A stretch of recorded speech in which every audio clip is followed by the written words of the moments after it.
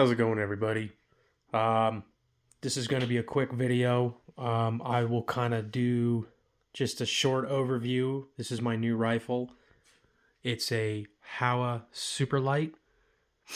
This is in the KRYPTEK obskura camo, and it's chambered in 6.5 Creedmoor. Now, I'm going to throw up, I don't know if I'm going to do it in a separate video or I'll just attach it to this video, but I'm going to just show you guys kind of the full build. Basically what I was trying to do is get something lighter weight, obviously. My rifle that I have now for hunting, it's a 270. It's a Mossberg 270. I've had it for about 20 years. It's got a really heavy scope on it, and with all the accessories, I mean, that thing, I don't have the exact weight because I don't know where my scale is, otherwise I'd weigh it. And I would actually weigh this also and verify the weight. This is listed at 4 pounds, 7 ounces. But basically, you know, my other rifle it's just so heavy, and then year after year, whether it's day hunts or overnight trips, it's become pretty cumbersome to lug it around. I'll show you my build items here in a second. I got them on the other side of the bench over there. But basically, when I'm at my full build, according to manufacturer specifications, with the bipod, I should be at between 5 3/4 to 6 pounds for a fully complete rifle, which is awesome. I am going to look for a muzzle brake for it. This barrel is extremely thin. I got to get my calipers and kind of see what that OD is. It's a very narrow looking barrel. I haven't really seen anything online as far as people with this model rifle getting like a radial muzzle brake or something like that. I don't want this crazy, stupid looking muzzle brake. I'd like to get a radial muzzle brake that will be flush with the barrel. So if anybody has any in mind that they know of, please drop that down in the comments. I'd appreciate it. So right off the bat, first impressions, I like the rifle, but I think that there's some things that Howa could work on. First and foremost is the packaging.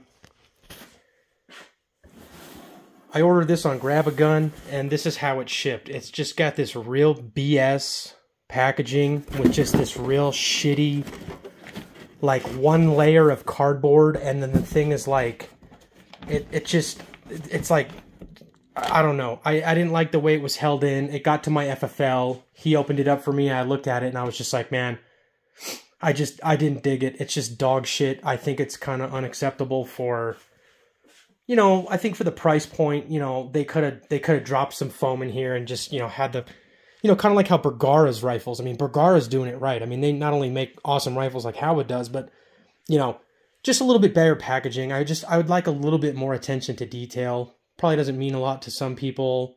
I think it would just mean a lot more to me. I think it would look better and just a little bit more tidy for the customer, right? I mean, you spend $1,000 on a rifle and, you know, it comes just with this shit, this dog shit, just packaging. I wasn't happy with that. The other thing I'm not happy with is the magazine. You know, the 3-round magazine, I'm totally fine with. That's all well and good. My issue with this is you can't find these anywhere. I found it on Midway. I found it on a couple more websites, but they're not selling it. It says product discontinued. I can only find it for sale on Legacy Sports, and it's like $40. $40 with tax and shipping. I think it came out to about $55 for one magazine. I'm not going to pay $55 for one magazine. I can get 5 AR mags for $55. So I think if anybody from Howa or Legacy Sports is watching this, you guys need to fine-tune this. And then you guys need to put a little bit better information for this, because if there's other Howa magazines that are compatible with this, it'd be nice if you listed that information. I know that this is between a short action and a mini action, but if I could use, you know, the other 5-round magazines, like I don't know if they're compatible, and they just didn't really do a good job explaining that. So Howa, Legacy Sports, if you guys are watching, you guys need to kind of tune this up a little bit, because $40 for a magazine, you guys are robbers. And then my last gripe with this is the bolt. Now, I know this bolt is kind of shaved down from other Howa models. It's not the same bolt as you're going to have in like the HS Precision or, you know, any of their other rifles. This is completely different for this rifle. The gripe that I have, I know it's got that zippery sound, but I've looked at a lot of videos. Mine has this enormous amount of slop in the back end. And what I'm concerned with is the slightest amount of pressure from one direction or the other, the bolt won't go forward. It just like, it locks in. And I'm wondering if it's, like if I can get this to focus better. The edges of these lugs, they're so sharp. Let me see if I can get this to focus better. They're so sharp.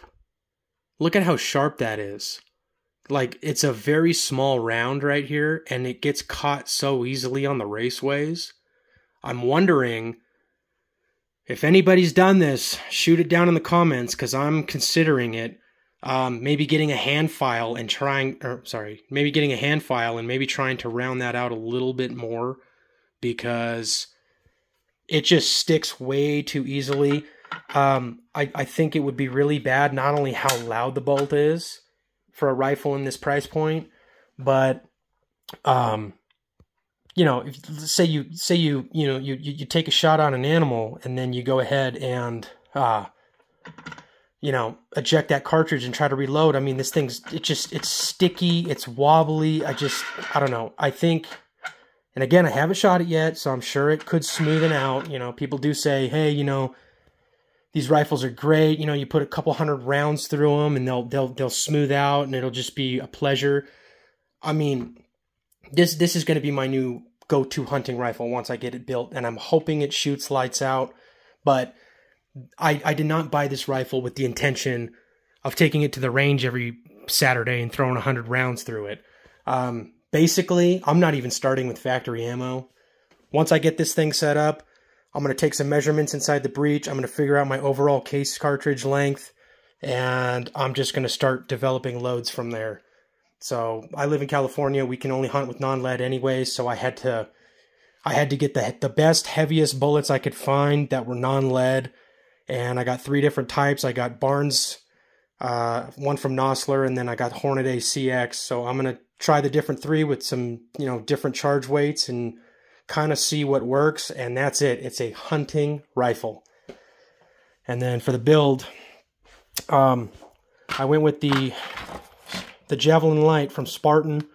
I like this because this way I don't have to have a dedicated bipod that's on the gun full time. Leupold. I got the Leupold VX3 HD, 3.5 to 10 by 50. This got the this has the fire dot reticle. This thing is amazing.